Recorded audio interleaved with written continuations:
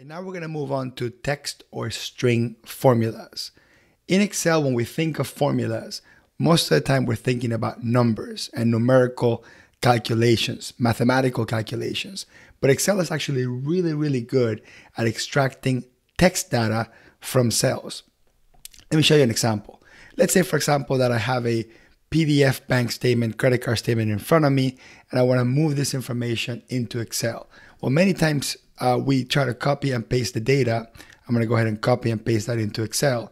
And we notice that the data doesn't come in the way we want it. We actually want it to get 3 columns. We wanted the first column to come in with the date, the second column to come in with the description, and the third column here to come in with the text. Now, unfortunately, just the copy and paste didn't allow you to do that, and it's not possible to do that. So we're going to use formulas in Excel to be able to separate this information out. There's actually many ways to do this, but I'm going to show you the simplest way to get at least the first piece of data, which is the dates.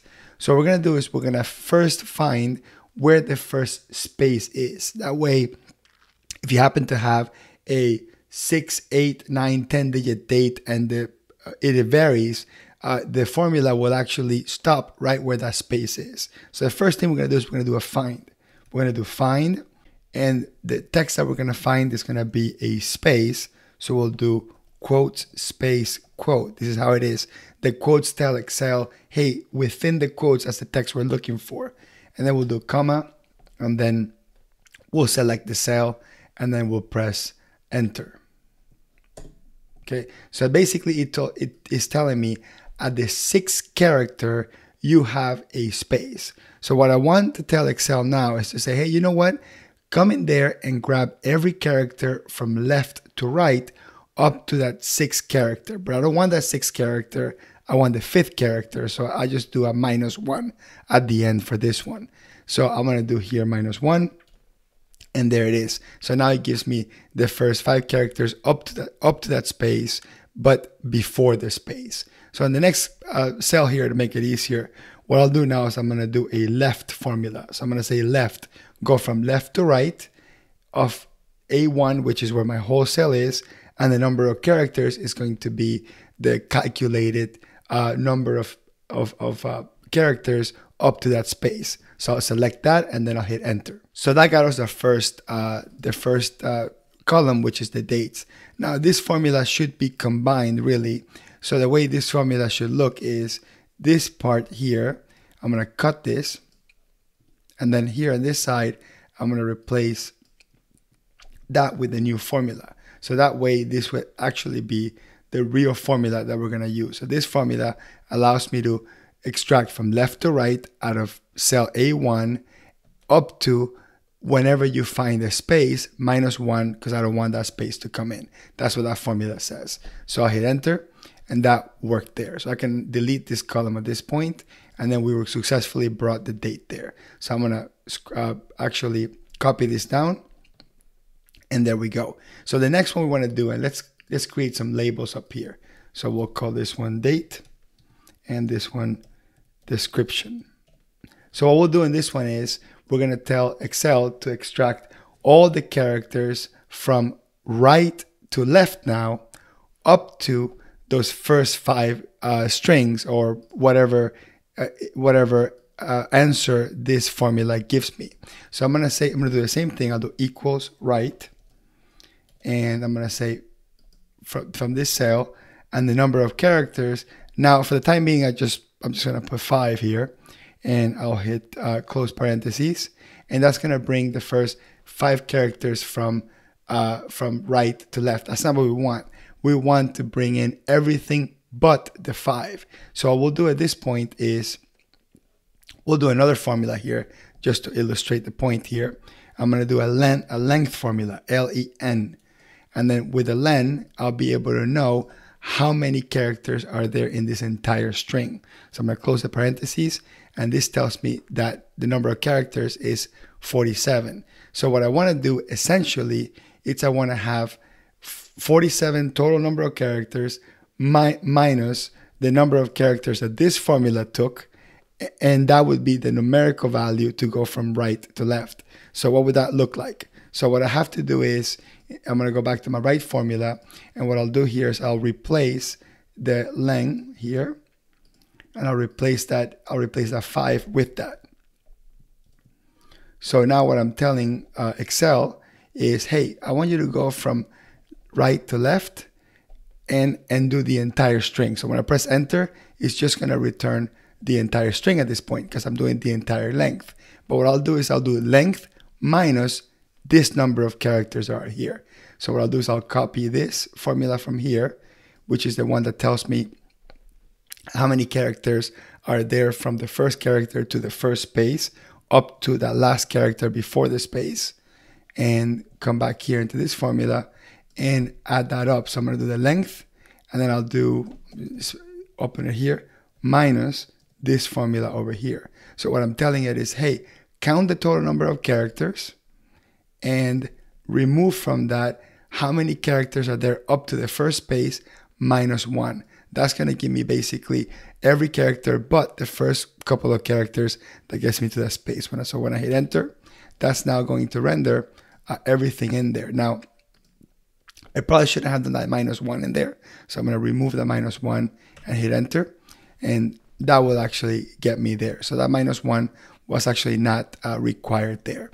So that got me there where I wanted. And then I'm going to click and copy this down. So now I successfully got the description, including that last dollar amount that we're about to extract, and I'll show you how to do that. So we successfully did this part. What I'll do is I'll copy these two and I'll paste them, paste special, and paste them as values. That way the formulas kind of go away. So I no longer have formulas. Let me delete that. I just have basically the text in there. So I successfully did like 66% of the job.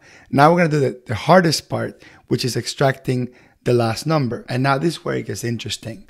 I'm going to go ahead and scroll to the right a little bit, just so we can clean it up a little bit and see it a little bit easier. I got my date column. I have my description column. So what I want to do now is I want to extract these last numbers. Now the problem is if I use a straight right formula and I do a right and select that, I have to know the number of characters. So if I happen to guess the number of characters at 6, for example, and I hit enter, well, I get that right. But then when I start copying this down, I'm going to get all sorts of random information because I don't have 6 characters in all of them. And there's no way for me to find backwards that space. So we're going to trick out Excel to be able to achieve this. So what we're going to do is, we're going to copy this string into another string that now contains, instead of 1 space, it's going to contain, let's say, 100 spaces. So what we're going to do is we're going to do equals. We'll select, we'll do a substitute. So let's do a substitute. And we're going to select this cell here. And we're going to substitute a space. So we do quote, space, quote. That's how we tell Excel. That's the actual character we're looking for with, I'm going to do quote, and then I'm going to insert a bunch of spaces. So I'll do just holding the space key until I see a whole bunch of spaces. So let me go back to that formula so you see it. So notice right here, there's a quote, okay? And then there's a whole bunch of spaces, and then there's an end quote, okay? So at this point in time, I just randomly inserted a bunch of spaces there. You can insert more. There's other ways of picking the actual right number, but let's just do that whole bunch of spaces for now. Then I'll hit enter, and then you notice that my new string, now I have to scroll to the right to see the information, and notice that now all the way here, there's a whole bunch of spaces between that FL and that 322.84, which is really what we want. We want to get just that 322.84. So now that we have this information, now we can basically do in the same formula, we can do a right formula, okay? And then we can say right, and then we can put inside that right formula that entire string. And then we can say comma, and then the next question is how many characters are we going to go from right to left? So in this specific case, we're going to go enough characters that it would make sense. So if we're talking about numbers, probably the biggest number we'll see here, it's 100,000. So 100,000 times with the decimal and 2 numbers, we're dealing with what, 10 characters at most. So at this point, we'll just add here to the right formula, we'll add a 10 at the end. So we'll do 10, and then we'll close the parentheses and hit enter. And then here's my results. Okay, so now I'm going to click and drag that down. And I am going to get inconsistent spaces. So some of them have more spaces than others. But I do get a clean number, and I don't get really anything else. If I would have used, instead of 10, maybe I would have used 20.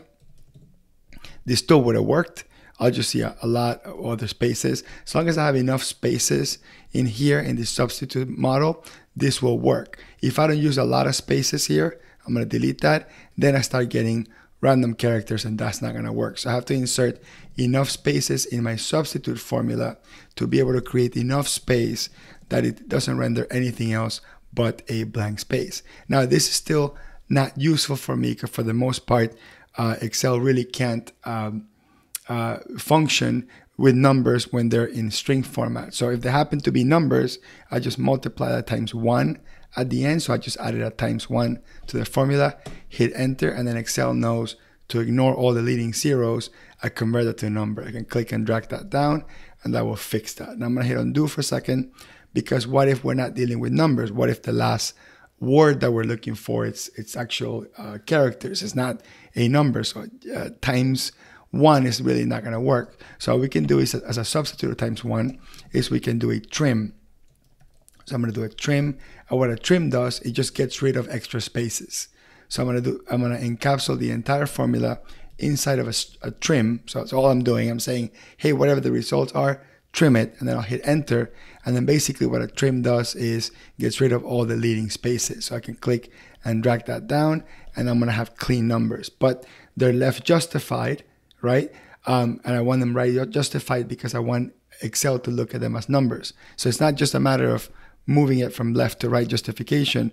At that point, I can add the times 1 if it happens to be a numerical value and hit enter. Of course, if we're always dealing with a numerical value, then I could just do the times 1 and don't need the trim. But if we're doing with text, trim is the best way to do it. So now I successfully got the date separate, the description with the dollar value, and the dollar value. So at this point, what I'm going to do is I'm going to replace this description with a new one. I'm going to hit insert, and I'm going to open this up a little bit. And then what I'll do is I'm going to do another substitute. So do equals substitute. And I'm going to say, what do I want to substitute? Well, in this cell, what I want to substitute is the number, right? So I'm going to say, hey, out of this cell, find this number and replace it with nothing. So the new text, which is the next part of the string, is going to be quote, quote. So in Excel, if I want to say, hey, insert nothing, that's quote, quote. And I close parentheses and I'll hit enter.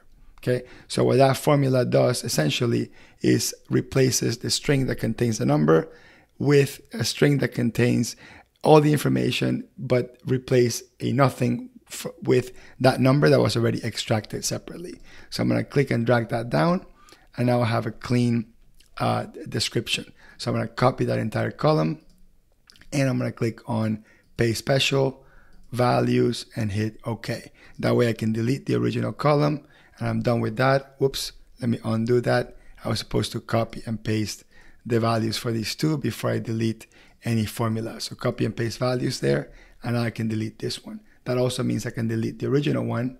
Okay, so now I have the 3 columns that I wanted: the date, description, and amount. Okay, so I got my titles correctly. Now if I wanted to fix that date, we're gonna do some date type of cleanup formulas, which is gonna be the next lesson. So what we're gonna do is we're gonna insert here a